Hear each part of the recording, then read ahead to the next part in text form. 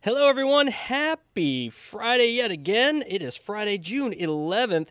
And secret, we have our member preview weekend happening right now at the Museum of Making Music. We have we'll be opening up to the public on Tuesday. So it's only a few short days away before you can come and visit the completely remodeled Museum of Making Music, and we're already getting our members inside to check it out. If you want to learn more about what's going on at the Museum of Making Music, go ahead and visit museumofmakingmusic.org/reopening, and we'll be happy to get you some admission passes, some reservations, and show you around. Other than that, today is going to be super exciting because we have music advocate, educator, musician, Julia Kamanda Jordan. Actually, it's funny because I know her mother. She was a colleague here of ours at NAMM, and I've actually worked with her father, Stanley Jordan, for a concert at the Museum of Making Music with Muriel Anderson. So it's an extreme pleasure to have her. Music has traveled through this family like a river and continues to impact so many lives. Julia's work is with students and younger audiences as she promotes music and music making and the benefits of that. But we also have our very own Mr. Bill Kilpatrick, who's going to be leading our discussion today, exploring her life, her career, and her work in music and music advocacy, and so much more. All right, are you all ready today? Hey, Julia, welcome to the show. Hey, thanks for having me. Not a problem. Great to have you here. Yes, thank you for being here. BJ, what a great introduction. You always do that so well. Thank you. Julia, this has been wonderful. I mean, already we've had some great conversations. I feel like we've known each other for a long time. We have. Yeah, you're right. Music has a way of connecting everybody, even if they haven't met face to face or in person. Sure. That's what it's all about. Let me start out by telling everybody, if they want to look into what you're doing, they can go to www.themusicmommy.com. And BJ will post that on your listing as well. So people can go check out what you've got going on, which is, as we're going to find out today, so many things. And BJ mentioned that connection with NAMM already. Your mom worked for NAMM. In fact, I think she and Betty Haywood were good friends. And thanks to Betty. Good friends. Great. Hi, Betty. Yeah, there you go. Hey, Mom. So thanks to Betty and thanks to Mom, we're here together today. And as BJ said, I mean, you come from just an amazing musical family. Starting there, Julia, would you say it was kind of predetermined, predestined by the universe that you would become an artist yourself? Ooh, predestined by the universe. Yeah, probably. And also predestined by my environment, I think. You know, my parents are just lovers and appreciators of art in all its many forms. And so growing up in New York City, I had a lot of opportunity to explore different art forms, to, you know, take art classes at the Met, to do musical theater off Broadway when I was pretty young, to have my graduation at Lincoln Center from high school. So I was kind of just always kind of surrounded by, like, you know, art for art's sake people and environments and experiences, just because they found it important for me to be around that, and it mattered to them to be around it for themselves. So they brought me into that environment pretty young. So yeah, I guess maybe it was predestined by the universe. I love that. Even if it hadn't been for any reason, just being around that with Mom and Dad and all those experiences that had to get you going in that world. That's fantastic. And there's some things that, some quotes I have in here that were from your upbringing that I'm going to share that I think are wonderful. Matter of fact, here's one of them. One of the things you say is that they instilled a love, light, and trusting life's changes philosophy. Can you tell us a bit about that? Sure. Yeah. So, I guess what I mean by that is, you know, so I grew up in two very different places: New York City, Manhattan, concrete jungle, and Ona, Arizona, like desert, red rock country, hiking, mountain biking, camping, you know, spiritual earth center kind of new agey kind of place. And, you know, going back and forth between those two places gave me this really deep foundation, like a yin yang foundation of duality. Also being biracial, I think, is part of that as well. Sure. And so I've always kind of had this sense of being more than one thing, person, entity, character, whatever. You know, I don't know if I ever thought of it that way with actual words, but just in my heart, in my spirit, I always felt like that. And so part of that is that the world is so much bigger than, you know, the environment that you're in this moment. It's about all of our connections, which are very musical, and the way that the universe is a very musical place. We are very musical beings with the way our hearts beat, the way our lives move in rhythm with the seasons, with the calendar, with the clock. There's this rhythmic, cyclical way that we all live completely unconsciously. And I was made conscious of that very clearly as a young person. And so my whole life, I've looked for that in the world.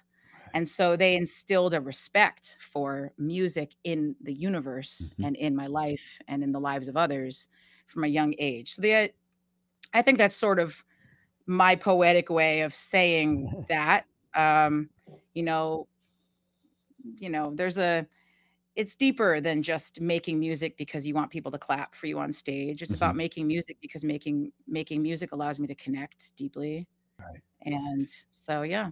Connect in so many ways too, as you say, connecting with not just the environment that you live in immediately, but really the entire planet. And if I get a little bit esoteric here, really the whole universe, because it is absolutely this pulsating rhythm of music that's all around us. And you know, it's so refreshing to hear you say that. And I know you instill that in your own students. I think that's something that really is not apparent to a lot of the world. And perhaps if they were to let go and open up to that, things would change a whole lot for the better. I'm telling you. I believe so. Yeah, because then what you're doing is you're looking for connection. You're like choosing to find connection as opposed to choosing to find differences and recognizing differences and focusing on differences. Yeah, people are different, but we're so much more the same than we are different. And at our core, we're the same. And we you know, and we all want the same things, and you know.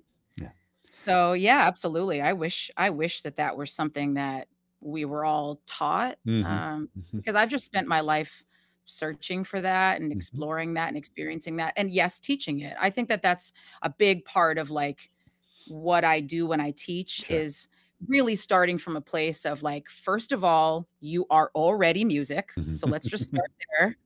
So there's no right or wrong. It's not about the dots on the page. You don't have to play every note. I'm not worried about that. I want you to feel the music that you're playing. And I want you to create music that makes you feel. And we'll start there. Right. Because then other people will feel it and feel connected to that. And then there's like this reciprocal experience. Which is one of the best experiences you can have. I know you've had this. I've had it. I know BJ has had it, where people come up after something you've done. And you're right. I mean, the applause is wonderful, but that's not really the end goal.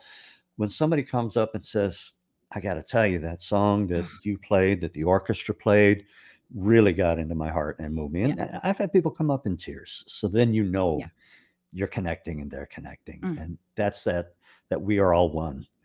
One of our guests last August was John Anderson. And if you don't know John, you should, because he basically would say the same thing. We're all one. We're all connected with this. And man, we got to get that message out there and get more people to lock into it. Yeah, for real. So you're starting to learn these things, starting to get into the music, the rhythm, the feel that you know is there. Were mom and dad at that point, when you really started to aspire and grow as a musician, as a performer, did they become more hands-on, or were they sort of laissez-faire at that point, let you follow you? Oh, that's a great question. My parents were hands-on as far as I let them be. So you were driving the bus.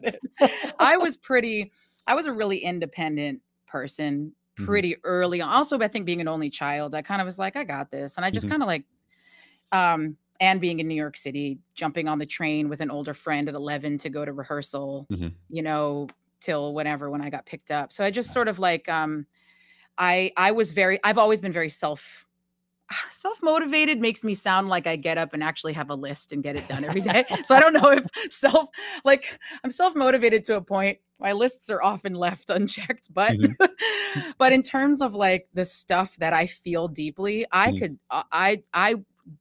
dig deep into those things. And my parents always encouraged me to find the things that I felt connected to. Yeah. So and when I wanted help, they were there to help. When I didn't want their help, they went, okay. And they stepped back and let me figure it out, you know? She's got this. You know, I think to this day, it's probably the same. A little bit of both. Well, I mean, they've got to be very proud of what you have achieved and what you're doing and what you've done. Nothing warms a parent's heart more than seeing their kids succeed, whether it's in the same path that they chose or something completely different. As I said to all my children, you follow what, you know, speaks to your heart and do the best you can. Be the best you can with it. That's really all that's important. And that's the same thing I tell my kids too. And they're fairly young. They're 8 and 10. And I'm like, look, you know, I'm not expecting you to be the best. I just want you to find what you like.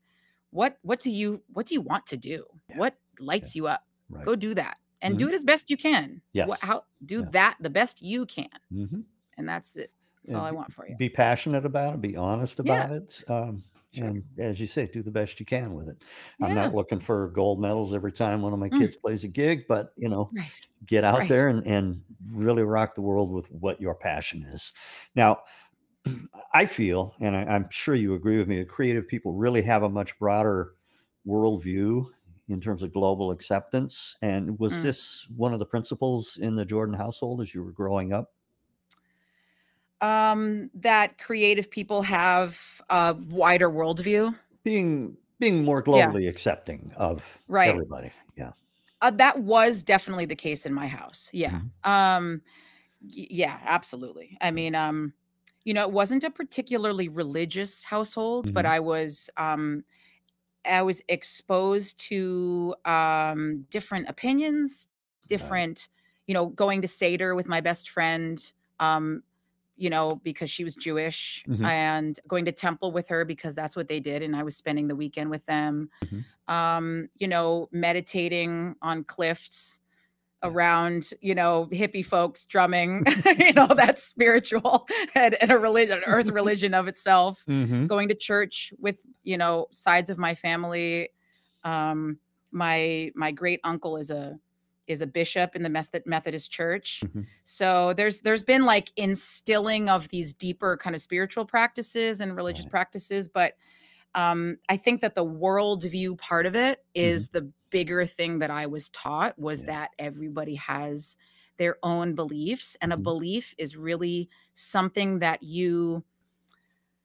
I guess I would define a belief, something that you think so often that it becomes fact for you, if that makes sense. And a lot of people think different things. Right. And then those things that they think become fact for them. Yeah.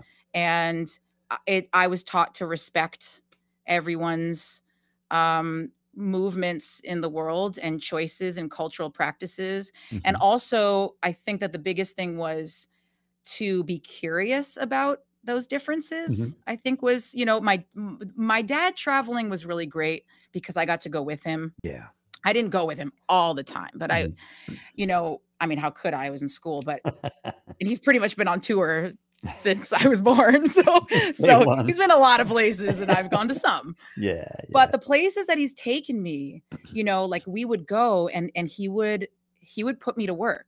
And but I would work as like his guitar tech when I was 11 in Guam. You know, I would like change his strings and listen for the speaker, and then like go communicate with the sound person what he was saying that he wanted to. So I was learning how to communicate with people in different places at a young age. We took a whirlwind 4-day trip to Egypt to and I performed with him at the Cairo Opera House. This was maybe 2009, maybe, I'm guessing. And, you know, 3 hours to the pyramids and back to do our gig, you know, and it was, you know, just, he's always encouraged me, and my mom as well, to like dig in, lean forward into new people, new experiences, and new places. And that's what I've always done. Yeah. And what a tremendous opportunity for you to travel with your pop, and for him doing as much traveling, because that really does sort of reduce the whole of humanity to, we're all thinking the same in terms of, we want to better ourselves, we want to do good for the world, and ultimately realizing that, you know, from one country to the next, we all have these same goals, these same desires. And I like your term fact. You know, one person's religion becomes their fact, meditation becomes someone else's fact, so on and so forth. And all of these facts, in my opinion, are the same. They have the same goal in mind. We're, you know, we're looking for that. Preach. Yeah, there you go. Absolutely. That's exactly it. Right. That's exactly it. And music, which is what I was taught very early on, is that music is an amazing bridge, because I would watch him go to these places that where he could barely speak. He could, you know, he always taught me, learn how to say thank you. First thing, learn how to say thank you first. And so that's been something I've always had in my head. Like, if I can say thank you to people, even if I can't say anything else, it goes a really long way. And, you know, I would watch him walk into these rooms where he really couldn't, like, there was a translator, or there was the tour manager for that gig or whatever it was, who spoke English, sometimes well, sometimes broken. And he would like rehearse with a band of musicians from this other country, and they would put on an amazing gig. And I would watch them find ways to communicate using their instruments, bouncing things off of each other, trying things, using hand signals, body language, the words that they knew in each other's languages. It was really cool to see that. Yeah. So music is a great bridge, because we feel that connection to each other in ways that you can't use language. I can listen to Mozart's Requiem and Lacrimosa starts, and I just burst into tears. There's, you know, there's no like story in that song for me. You know, the words are in Italian, but I just cry, you know, because Lacrimosa means crying. And I didn't know that. I just heard it for the first time and just got chills and just started crying, you know, and it feels like crying. Somebody from Egypt, somebody from Russia, somebody from South America would have that same reaction. Sure. Nothing to do with words. I would think so. But the language of music that's so universal.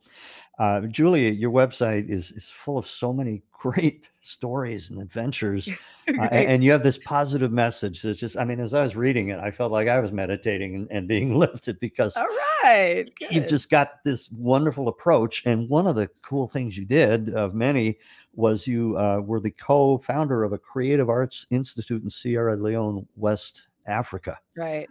Whew. Could you share some about this venture with us? Sure. So it's the Creative Arts Initiative. It's not yet an institute, though. That would be that's coming. I was forward thinking for you, I think. Right. But that's good. Forward thinking is good. So my husband's from Sierra Leone, and he is there now, actually. And when we first went in 2010 together, you know, he's a filmmaker at heart, and I'm a songwriter and musician, as we know. And when we were going, we decided we wanted to create something that would be kind of like a cultural bridge in some way. And he was expressing that a lot of the young women in the village where his family is, or the town where his family is in Kabbalah, they really don't often have the opportunity to finish school beyond, you know, a certain point, often like 8th grade, roughly. And so their English language skills are not great. And so finding, and English, I say English, not because like English is the superior language, but because the language of the government and education in that country, in Sierra Leone, is English. Okay. So in order to get ahead and get a job that pays well to be able to support your family, having a good grasp of the language is really important. Yeah. And so we thought it'd be really interesting to explore the use and of English in a creative way using the creative arts. And so we went in and we started the Creative Arts Initiative, where we are sharing photography, poetry, writing, and the girls there were writing poems about of themselves. And then I brought those pictures and poems back to an organization in New York at the time called Girls Talk. And those girls did the same artwork, and then we transferred the art back. So they were actually learning about each other in, uptown Manhattan and in Kabbalah, Sierra Leone through their art. Okay. And so that's sort of the idea behind it. At this point, one of the big projects that Ali is doing right now is it's an intentional community called Mama Land Children's Community. And it's a safe space and a home for girls right now who are unable to be taken care of by their parents for one reason or another. Many of them are orphans, some of them not, but just live in really dire conditions. So the Creative Arts Initiative is now being built into the enrichment program for the girls in the Mama Land Children's Community at this point. Now, when you first... so it's been really cool. It's been an incredible project, just, really heart-centered. No, absolutely. And what a gift for these young women. When you first started the initiative, did you find there was a bit of a limitation to their creative expression, or were they ready to go right off the bat? Did they jump right in? Both, actually. I mean, they're, ready to go, jump right in. It was something new, but, they hadn't really been encouraged to be creative and self-expressive before. So, it's just, it's hard to tap into that side of yourself when you haven't been encouraged. Sure. There's something kind of a little scary about it. There's something that doesn't feel right here and there sometimes. You don't always know what it means. So, if I say, do it however you want, some people are like, really awesome. And they'll just dive, but that's staying here, and some people are like, instructions, like, give me what do I want to do? And that is, I think, a limitation, but that can be anywhere, really. Sure. So for instance, when we do some artwork, like one time with Mama Land, when we were there in 2019, we were actually there with our kids. Our whole family went, stayed for 6 months and brought the kids, took them out of school. And so they were actually spending half their days, most every day, with the Mama Land girls and doing their enrichment program with them as part of our homeschool thing that we were doing. And one thing we were doing is we were just sitting around one day drawing with chalk on the ground. And I was saying, what are you going to draw? Like, I want you to draw something and then tell me about it. And pretty much every girl drew the same exact thing, which I thought was really, really interesting. Yeah. And in the same way, it was a house, square with a triangle. It was a mortar and pestle, which is what they use to grind pepper and onions and whatever they need for soups and sauces for food. So it's like, but they're usually really big. They're like big bulbous, almost like the size of djembe drums. Wow. Okay. But they're open and they have like a big stick and you kind of pound it. A lot of them drew that house, a tree. And beyond that, maybe a person.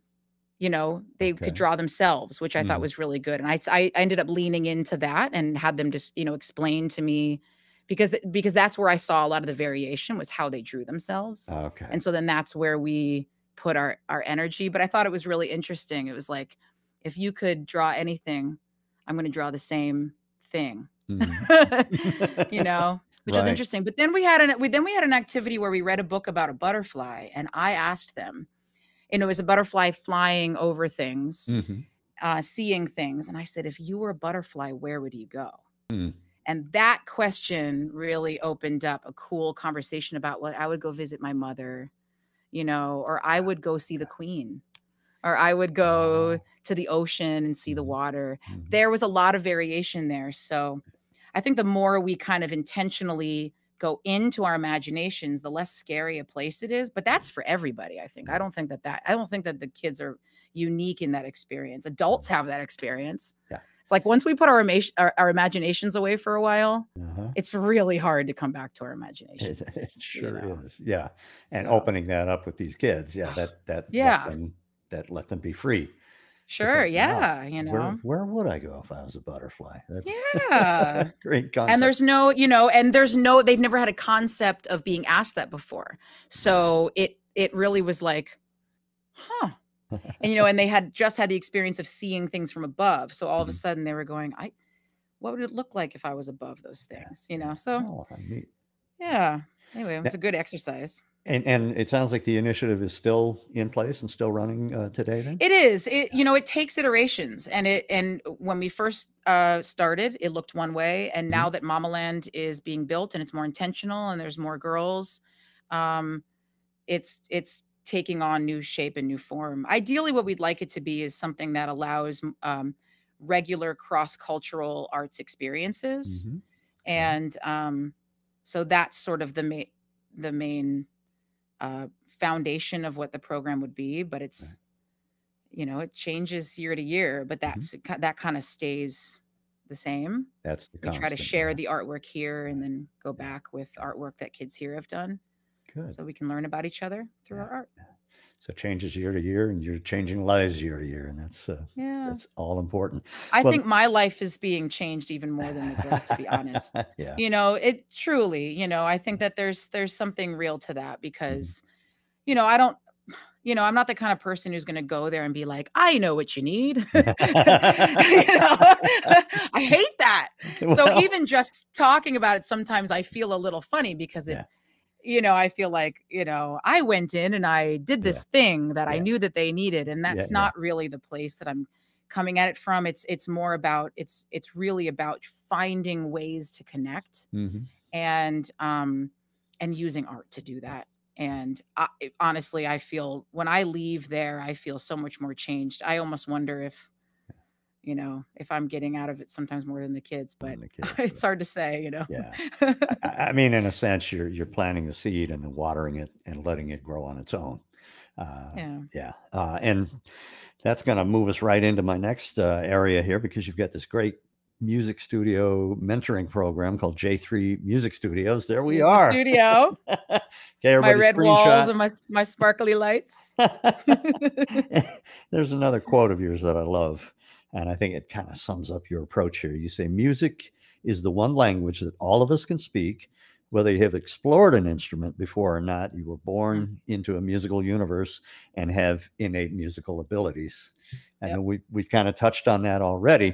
And it's so true. Now, as you started up J3 Music Studios, what sort of challenges did you face with that new venture? Oh, that's a good question. The challenges that I face are, you know, actually, it's really interesting. My program has grown mostly by word of mouth. So it's grown fairly slowly in that way because I really haven't, you know, done the traditional marketing. I mean, I sort of do now for classes and, you know, trying to bring in new students, but a lot of it early on was a student telling another student or parents telling other parents, and it, you know, it kind of grew into it's grown into this really cool program of sharing and creating music. I think the biggest challenge is not so much in the business, but in being a business owner. You know, it's not easy to do that. And, you know, we're an international family and my business right now is location dependent. So there's challenges there because, you know, we have to stay put, but my husband may need to go. And so that's, I think, where the biggest challenge has been, is figuring out. Right now I'm in a phase of figuring out how to take what I do and turn it into something that I can create a safe space for anyone, regardless of where they live and regardless of where I physically am located. Because I think that the safe space in music and in creating is the most important part. You don't always need four walls for that.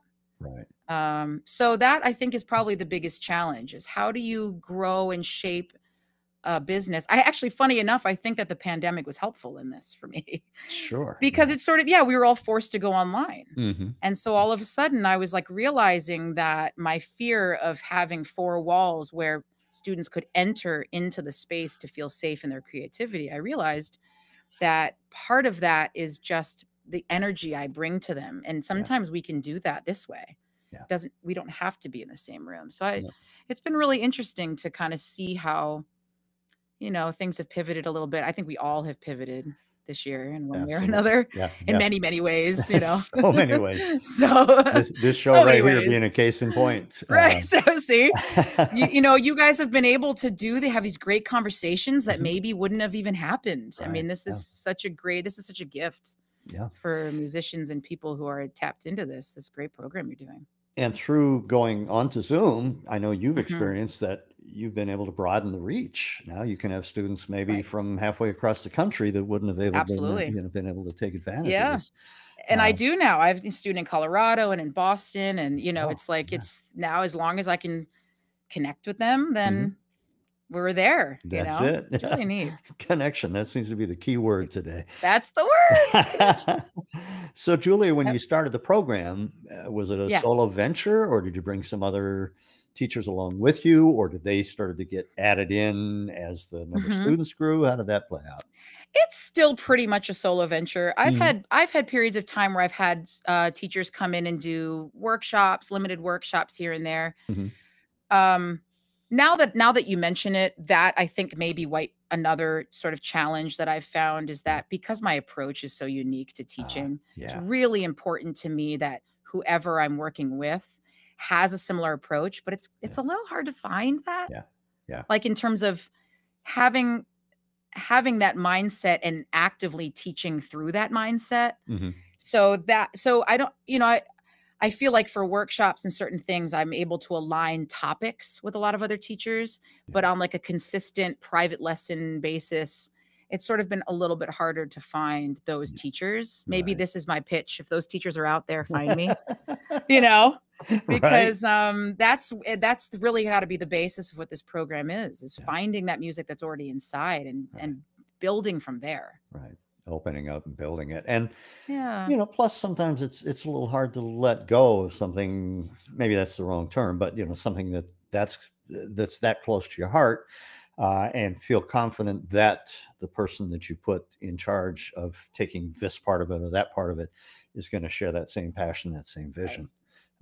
So I totally get that. Yeah, it's a bit of a challenge, but.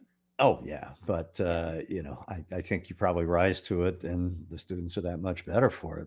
Now, this brings me to a big question here. Have you ever had occasion to bring mom and or dad in for a session with your students? Yeah, we have actually. Great. Yeah, in fact, this is a great space for like house concerts. So one of the things that we've done, like our winter concert, is a house concert. It's super cozy. You know, we put lights on outside. This is a converted garage. Basically. So, you know, where the garage door would be is a door, and we put like all the Christmas lights and people come in. And my mom and I have done duets at those house concerts of like the songs she sang me when I was a baby. And my dad has been around for the holidays, and he's shared a song or two and dropped a little knowledge, and then you know, gone to watch the students perform. And it's a family affair. You know, we're pretty close as people and creators. So good. And that will carry to your students, to the moms and dads, to anybody watching. And of course, that's going to be a great sort of boost for more people who want to contact you and get in touch and get this going.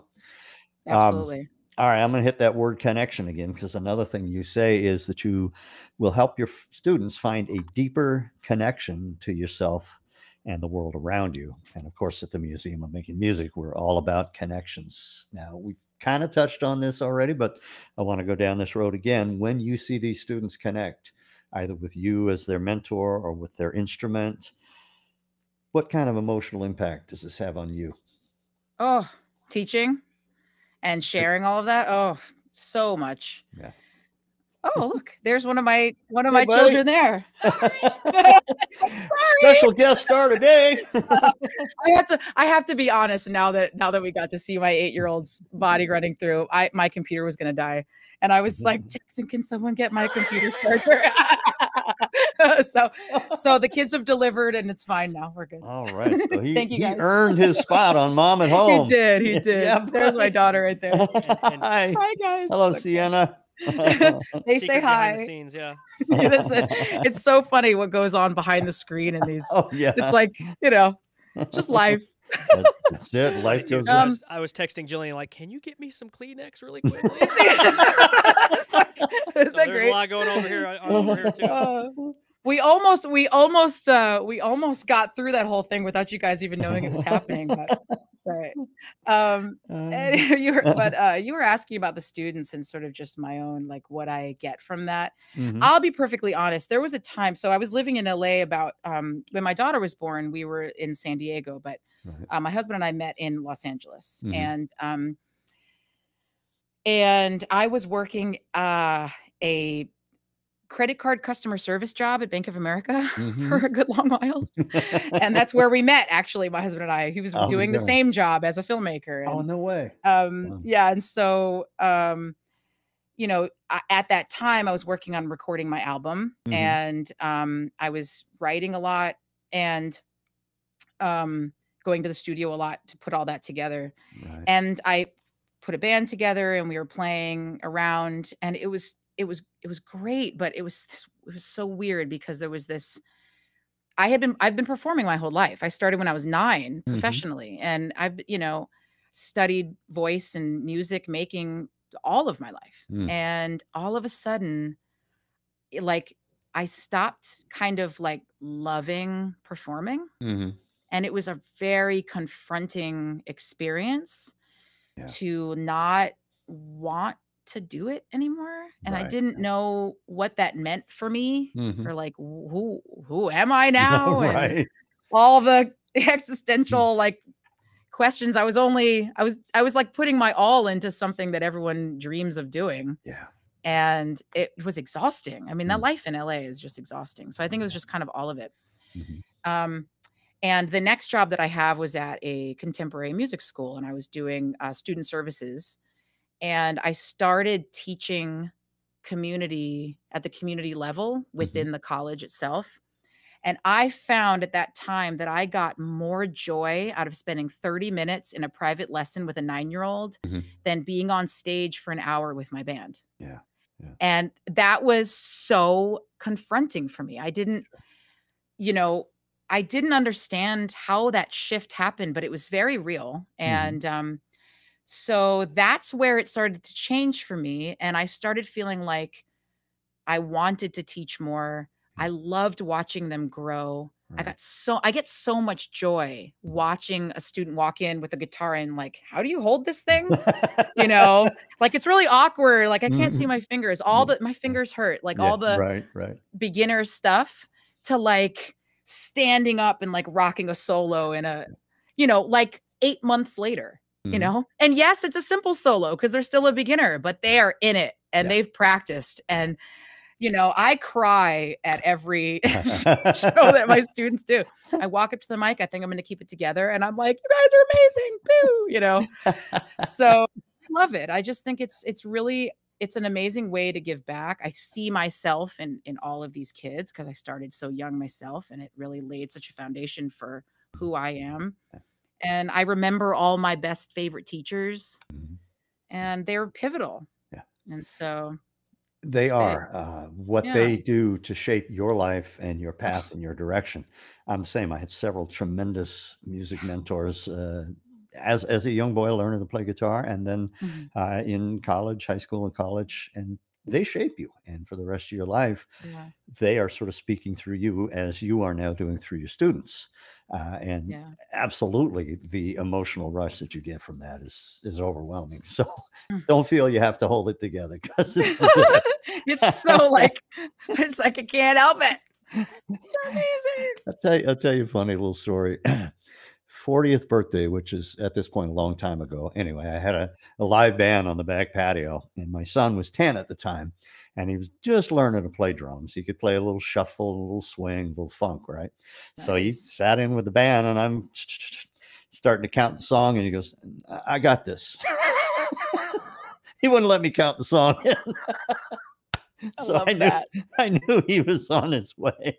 Right. That's that moment you're like, okay, yeah, exactly. I'm going to just count push away, the cart bro. down the hill. You're driving from here. That's it. That's it. That's Yeah, it. it is. Absolutely. Yeah. Now, in your J3 program, you offer all kinds of different sub-programs for the students. I want to talk about a few of them, but we'll just talk about one. Tell us about home recording for teens, because I know today's kids are like computer geniuses. So when you get this going, I mean, are they ready to jump into GarageBand and all those other programs? And do you give them any guidelines to record their project? And then do you do a sort of a recital once they've gotten all their projects together?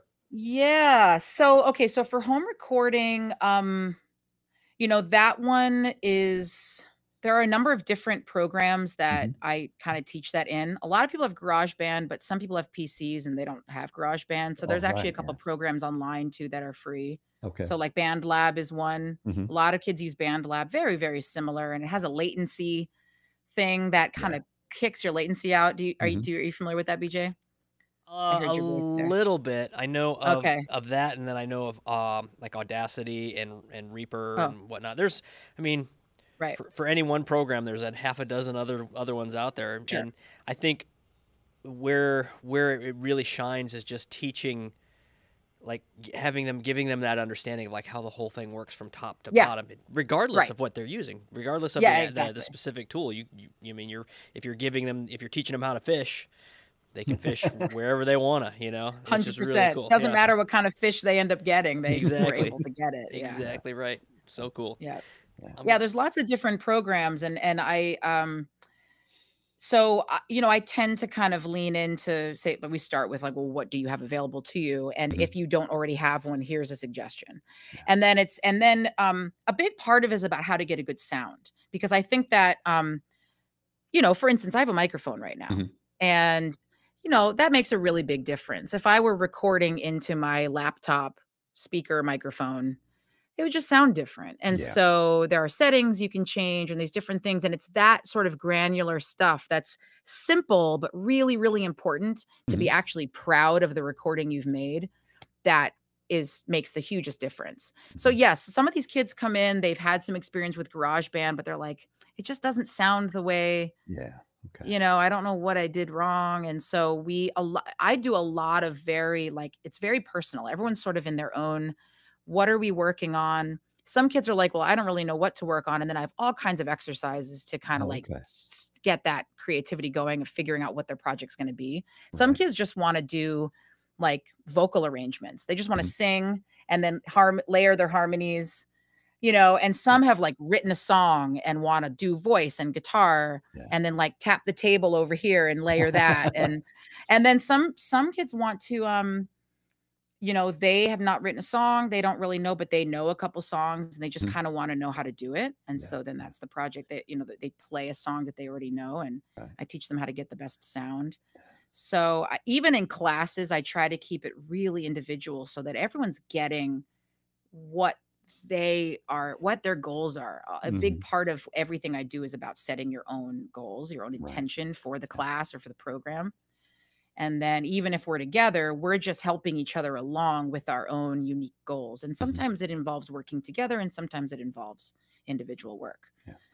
And that one's taught virtually, because then you can be in your bedroom in your safe space and we can all go dark for a minute and I can be here available to answer questions and we can be actively working on our projects. And I'm available to answer questions sort of during the class as well, which is helpful. Yeah. And you touched on, I think we've already sort of brushed on this as well, your philosophy, and that is with the kids, you're letting them explore what really speaks to them versus saying you have to learn these Hanon exercises before you can do your GarageBand project. And those are great exercises. I was going to say, not to diminish those. They're good. There's a point where like you should do those exercises. Yes. It'll really help your fingers. I promise. I know you hate it. You got to do it. At this point, you got to do it. But maybe not right away. You know, if they want to start assembling chunks of audio files in GarageBand and come up with the next killer song, more power to them. And then later on, maybe back up and, you know, personal story. I didn't learn to read on guitar till I was 26. And it was because, okay, now you need to do this. So, I think your approach works very well. Yeah, thanks. We've talked about your album, and I got to say, I know you told me that you're really focused more on the teaching, which is tremendous. But I'm hoping there's going to be another one someday, because when I listen to your songs, if I was a music critic, Julia, this is what, and I don't like that term critic. If I was somebody who reviewed albums and had things to say, this is what I would say about your album. Your voice is compelling and hauntingly beautiful. And I truly mean that. When I put on this song, 3 in the AM, again, it was another close the eyes and meditate moment, because it was so beautiful. We're going to play that song, but give us a little background on where the lyrics and the melody came from. Okay, yeah. 3 in the AM. So I'm pretty sure it was about 3 in the morning when that song was written. That song was written in a very quiet space, time, room.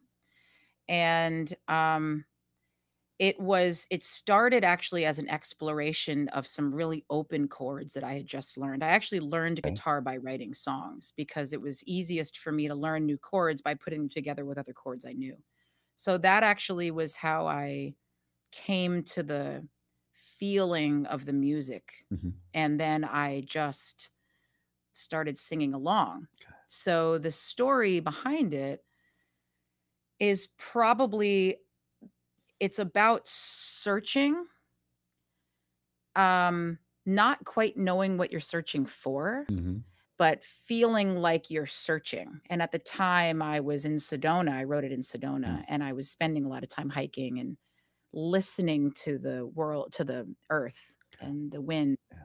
And I felt like I was on a search. I felt like I was calling myself a truth seeker at the time. Like I was kind of like looking for, and so the song kind of speaks to what is kind of like a relationship, says you and I a lot, but I think more of it is like, I was probably singing more to myself about what I was searching for, and then realizing maybe it's right here. And, maybe I'm losing sleep over something that's already here. Yeah.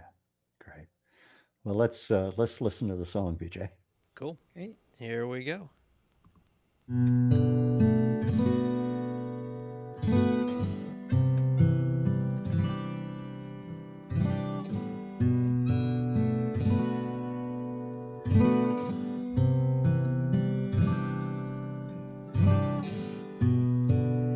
Beyond the silences and through the dark, I found you nowhere. Well, I simply want to be the love song singing in your ear,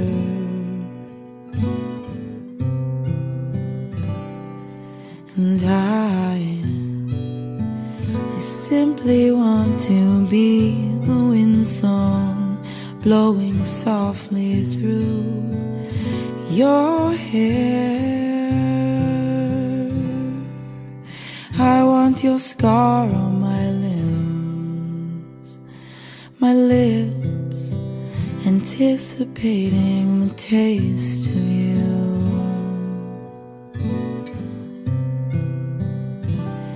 The smell and the song of you.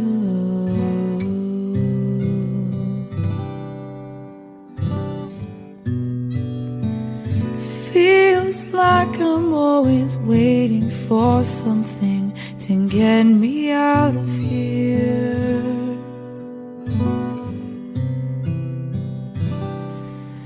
And it seems like I'm searching for someone, but he never appears.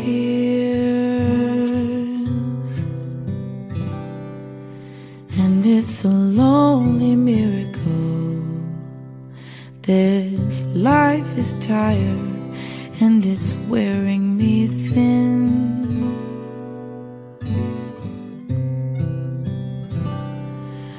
But if it's time for a miracle, you know I'm ready and I'm willing to begin.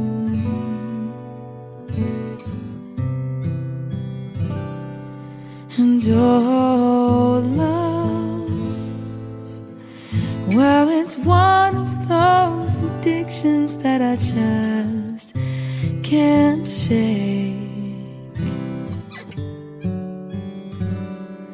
And oh, love, well, it's 3 o'clock in the morning and I'm still awake.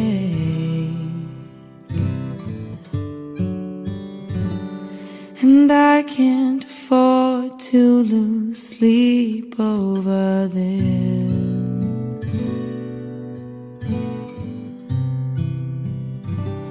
No, not like this.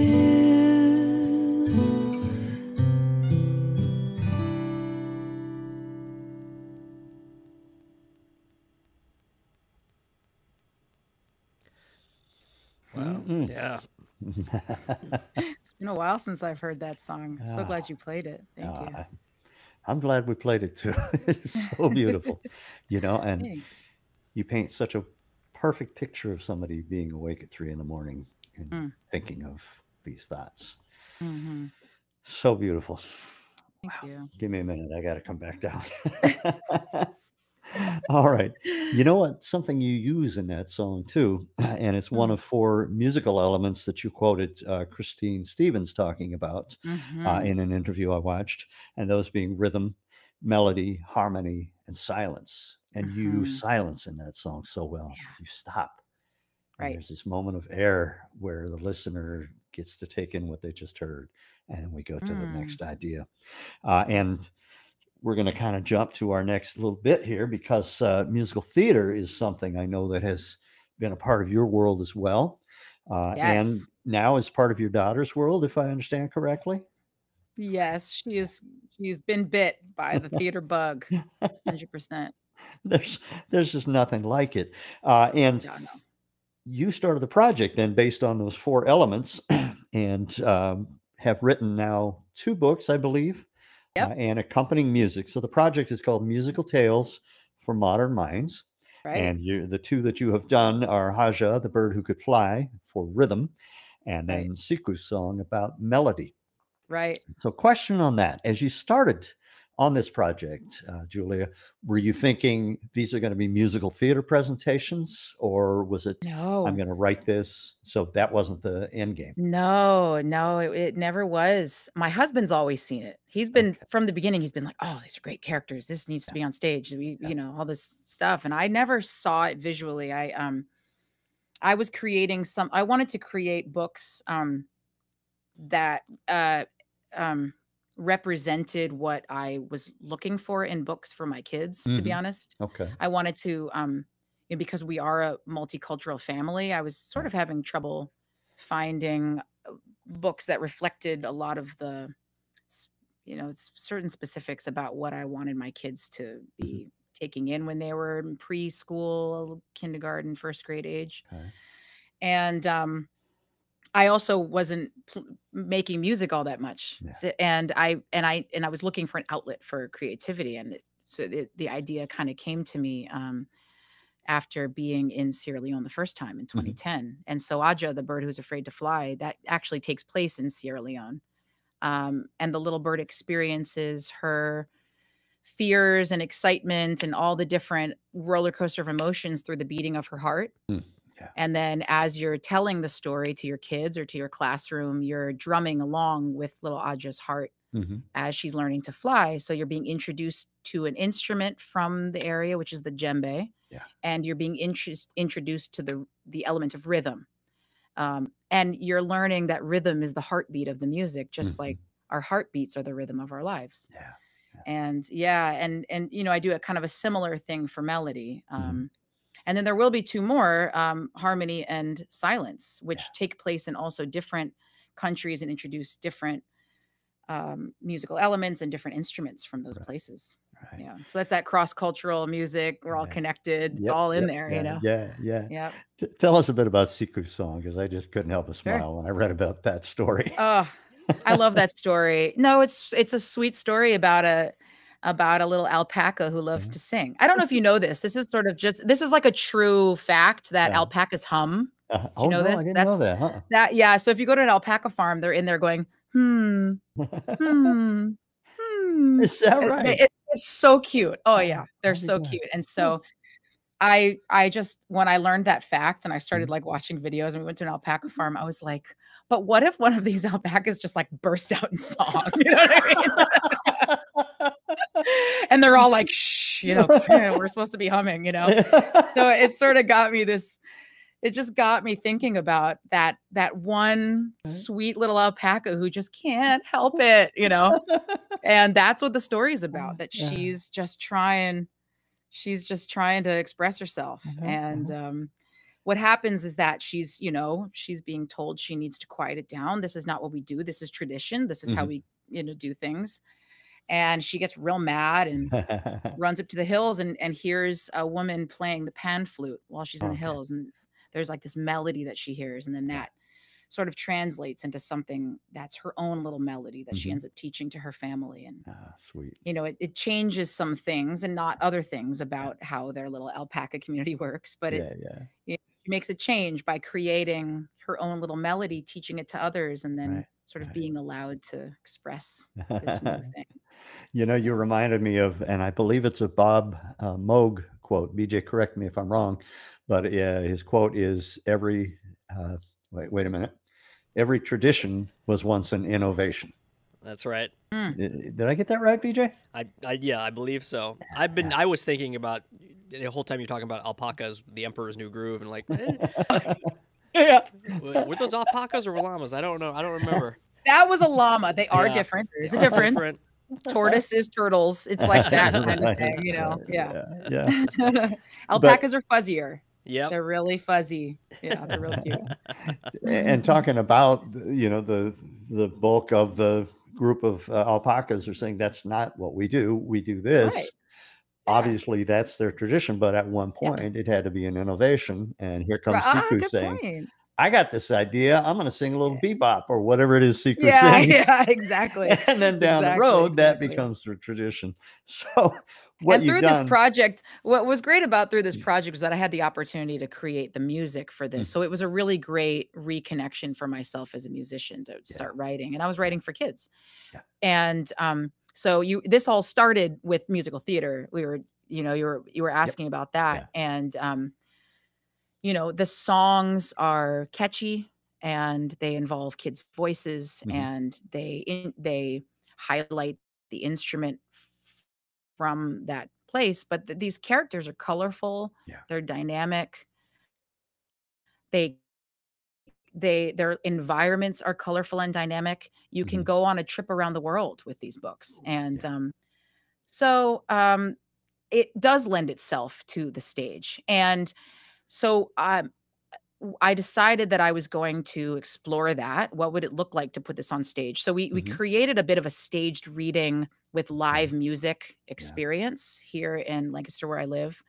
And from there, it morphed into a show meant for theater for young audiences, for the very young. Okay. So like 1 to 5 year olds, to create interactive theater experiences for them that are less language and more movement, and they're much more physical. And it's and the music becomes a character in it. Right. And the kids become invited to be part of the environment. They learn to fly. And we were going to be doing this at Joe's Movement Emporium almost exactly this time last year. And, COVID, of course. So, so that's been a bummer. So we haven't really rectified what that's going to be yet, but it's, it's in the works. And, there's something about entering into a story that really changes lives, and theater just has this way of shifting you experience something. You leave changed at every show. It's just true. Right. In one way or another. You get out of whatever your world is, Yeah. and put yourself in this completely different world for 100%. what shows are an hour and a half, 2, maybe 3 hours. Right. I experienced that in playing for pit orchestras. You're in that world for that amount of time. And it does. It changes you. It opens your eyes up to different parts of humanity. Not always good. Hopefully mostly good. Suzical, one of my favorite crazy little shows to play, because it just takes you into a complete fantasy world. That's wonderful. So, I mean, kudos to you and congratulations to your daughter. And I just, encourage her to continue on in that world, and certainly look forward to the other 2 books in this series, and want to see it get back on stage. So to that end, Julia, we are at the hour, and oh man, I know it just went like that, didn't it? But so much more to talk about. I know. Trust me. This has been really great, guys. Thanks for having me.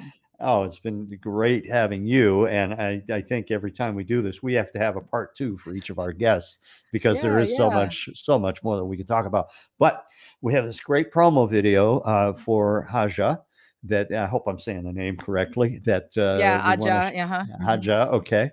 That I want to share with everybody. I hope somebody out there sees and says, well, we need to do this in our theater. We need to do it here, and help you get going, and get a nice running head start into 2020, 21, whatever year it is, 21, 22. Doesn't even matter anymore. I don't know. I'm getting too excited because anyway. Thank you from the bottom of my heart, and from all of us here at the museum. And if you're out on the West Coast sometime, please come see us at the museum. I think for me personally, since I book our school tours and drum circle as part of the school tour, having you come in and lead a drum circle would just take it off the charts. I'm there. Seed planted. It's going to happen. Absolutely. Right. Thanks for that invitation. I appreciate it, Bill. This was really great. Thanks so much for having me, and thank you. Doing this has really been great. And it was great to meet your kids in the process. And I felt like I met one bouncing around here somewhere. I just see one and I met your dog there for a second, because he or she kind of went walking and lied down in front of the amp. Thank you. We're going to play this beautiful video promo. Everybody look at how colorful it is. And the story is so uplifting. And BJ, I'll let you take us out from here. But Julia, thank you so much. Thank you, Bill. Here we go. Haja feels her heartbeat pounding. All her flying feathers are in. Jump, Haja, jump into the big wide world. Be who you are. Your story's beginning. And I wanna see you flap, flap, flap your wings, and drum, drum, drum your heartbeat. Here we go, the time is now. I wanna see you flap, flap, flap your wings, and drum, drum, drum your heartbeat. Feel the wind lift you to the clouds. So cool. Yeah, I would watch that. Thanks, guys. Awesome. That looks like it's a lot of fun to be involved with, and not just to, as an audience member, but as a participant, as a as an artist in that production. It looks so cool. Jeez. Thanks. Yeah, it's super fun. Yeah. Fantastic. Well, Julie, I want to thank you again for your time and sharing your story and your experiences and your passion for making music. Mr. Bill, thank you again for leading the conversation. I am actually, we did have a few folks stop by. Brian is funny. Brian's one of our volunteers here at the Museum of Making Music, and he's actually on his way here to the museum because he has to put in his shift today. He's like, I'm so sorry I'm missing this, but he was also curious. Do you do any fingerstyle guitar as well? Because when we were I do some finger picking stuff. Yeah, absolutely. Yeah. I think I wouldn't call myself a finger style player. I dabble in exploring as I'm writing. Yeah, absolutely. Yeah. Well, as a drummer, I would not call myself anything close to being a fingerstyle guitarist. So, but well, especially when you're the daughter of Stanley Jordan, it's like I I play, you know. A little bit. And then Bill Bradbury, the composer and arranger here in San Diego, who plays has the mandolin orchestra. He says, "Well done." You know, he has to run to another meeting, but he really enjoyed learning about all your work and everything. So it was good to see so many folks on today. Yeah. Let's see. I'm going to go ahead and take us out, and we're going to look and see what we have coming up on the horizon. So the last Mom at Home of the month we have coming up on Friday, June 25th. We're going to be taking next week off as we're opening to the public on June 15th. So we're going to skip over June 18th. And I'm actually going to be taking off a little bit and a little time off for myself. So we're going to come back to you with Mom at Home with David Castañedas, local San Diego percussionist and scholar and academic as far as Afro-Cuban and Latin percussion is concerned. Very knowledgeable, very talented, and he's going to share his experiences with that and a little bit more about these musical cultures with us. So we're looking forward to that, and then we're going to be posting more of our Mom at Home summer schedules online as they come up, and so look for those on our website, museumofmakingmusic.org. If you haven't already, please visit our website and get your admission. If you're in town, we're opening up to the public on Tuesday, June 15th. We're so excited. We're doing our preview run with all of our members this weekend, Friday, Saturday, Sunday, and are welcoming back everyone to the Museum of Making Music to see what the renovation has done and changed for us here. If you'd like to learn more about that, visit museumofmakingmusic.org/reopening. Until then, everyone, thank you for joining us today. Thank you for being part of Mom at Home, and we hope to see you again next time. Until then, take care and have a wonderful weekend. Bye-bye.